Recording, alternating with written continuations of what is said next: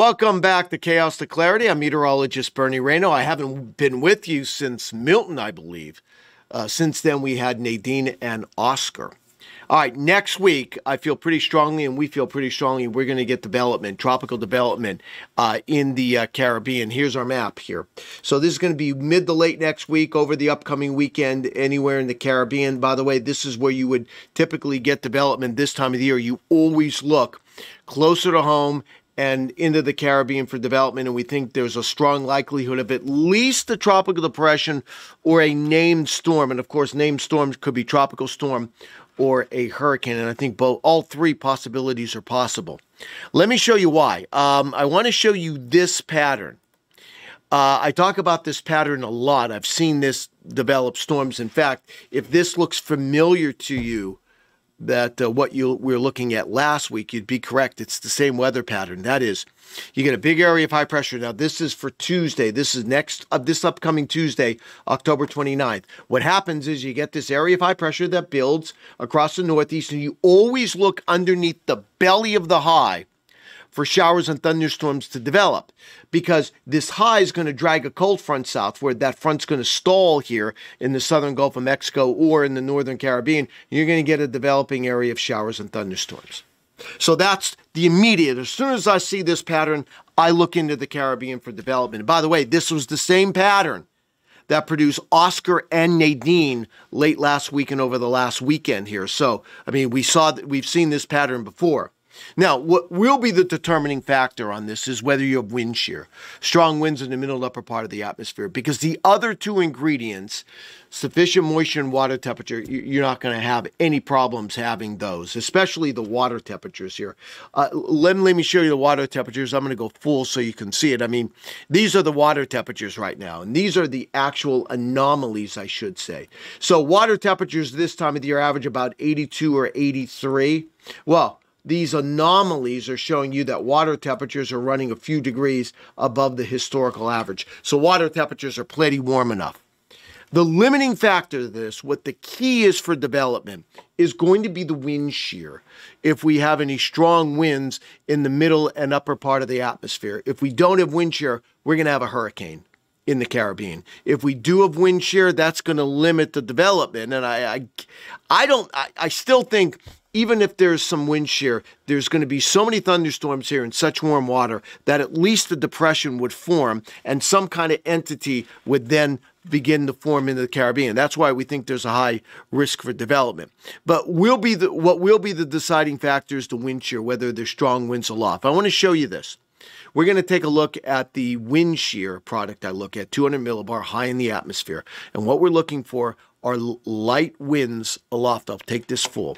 So what you're looking at here, there's two models we're going to look at. The European, which is the ECMWF, and then also the American model. That is called the GFS. That's the American model. Now, the time frame we're looking at is the middle part of next week. I want to show you, and we're going to look at this product so you can see some of the things I look at. So this is the wind shear product. This is 2 o'clock. This is 8 o'clock Tuesday. This is the GFS model in here. And you'll notice we think development's going to be in here. There's still some strong winds in here, but you're starting to see an area of high pressure to develop here. This is the American model. This is the European model for the same time frame. So European, GFS, European, GFS. Not all that different, although the GFS, little stronger in here with this little jet streak, so you have a little bit more in the way of wind shear. But you can see, even on the European here, you have very light winds here aloft in the southwestern Caribbean. Same story with the American model. You have light winds in here, so they're similar. Now let's go forward here in the Wednesday evening. This is where you start to get a little difference here. This is the American model. This is the GFS. You'll notice this. American, European, American, European. The one thing you can see is that the American model is beginning to lift this energy northward, so you're starting to get less wind shear. You still have some. You can see the winds here about 25 knots out of the west-southwest, but you'll note that the European is much stronger. Watch this area in here I'll keep it circled right in there. Watch that. Watch how the winds are stronger there. You see that? Much stronger wind shear. And this is Wednesday night. American, European. American, European. You see how there's much stronger winds here? So if that's right, nothing develops here yet on Wednesday. But if the American model is right with this, you're going to start getting some development here. Let's go to Thursday evening, and you can see the bigger differences. Here's the American model. Again, we're looking for light winds. You have this upper low in here. You can see the counterclockwise spins.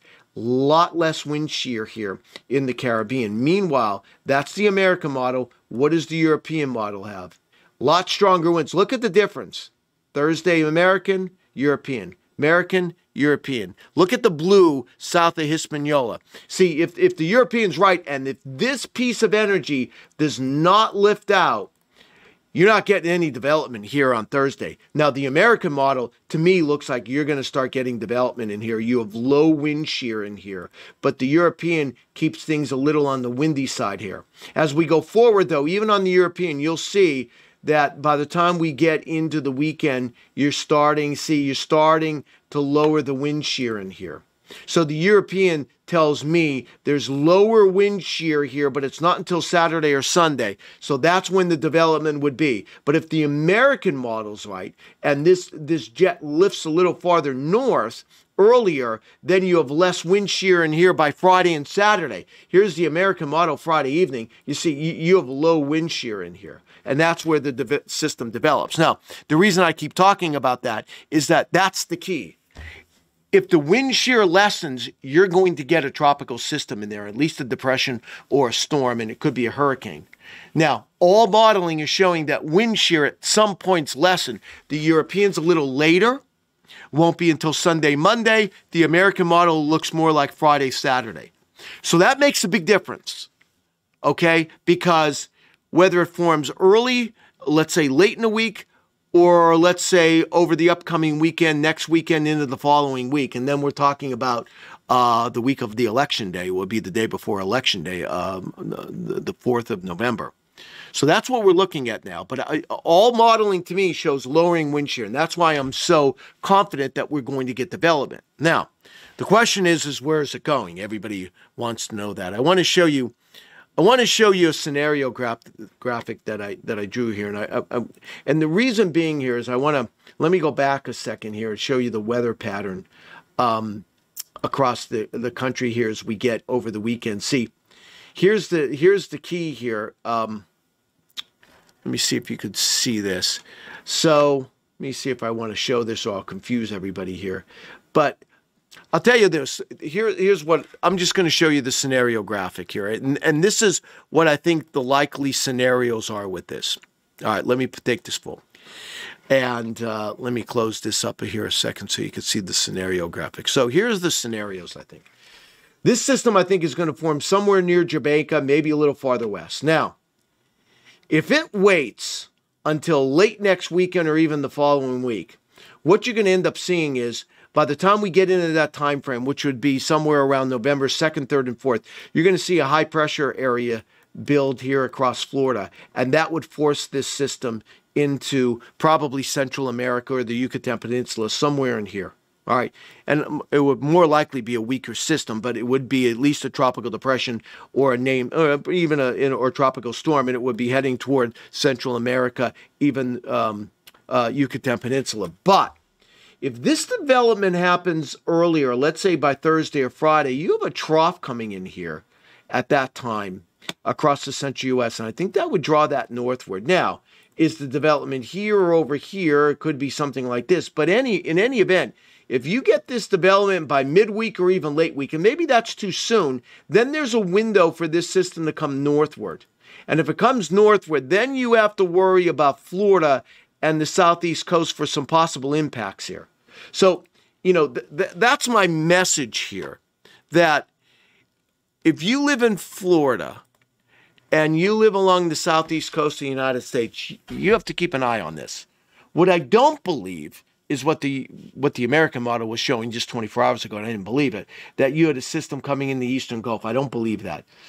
History tells me these systems either go this way or more likely go northward. And they tend to go northward because you get these troughs coming in across the country. And we're going to see a series of troughs next week coming in the United States. So that's what I mean, is that I feel pretty strongly that this is not a Gulf storm. This is a Caribbean storm or an Atlantic system. And if it goes into the Atlantic, I think it heads northward. Now, we'll see where this develops.